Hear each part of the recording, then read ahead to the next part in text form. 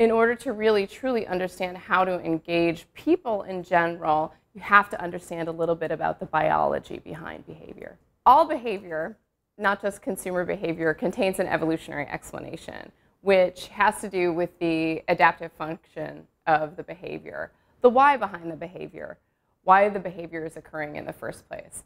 Our brains are designed to solve problems related to survival and reproduction in our ancestral environments, which existed thousands of years ago. And in some cases, the problems that our ancestors were solving during the time of human brain evolution are the same ones that we're solving today. But sometimes the problems that our ancestors were solving thousands of years ago no longer exist today.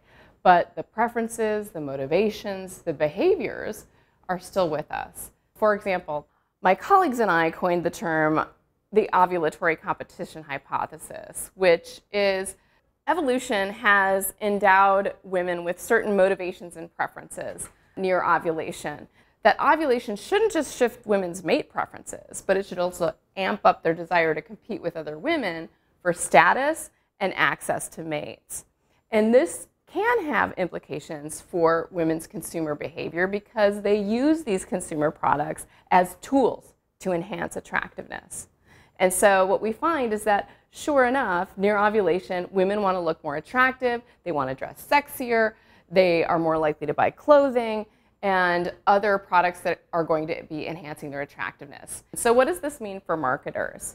Well, nowadays, women are no longer tracking their cycles on calendars, but they have moved over to their phones and their wearables and are using fertility apps to track their cycles. So what marketers can do is partner with these fertility apps and serve marketing messages through these apps that women are using to track their cycle at times near ovulation when we know that women have a very deep-seated proclivity for certain kinds of consumer products and not others.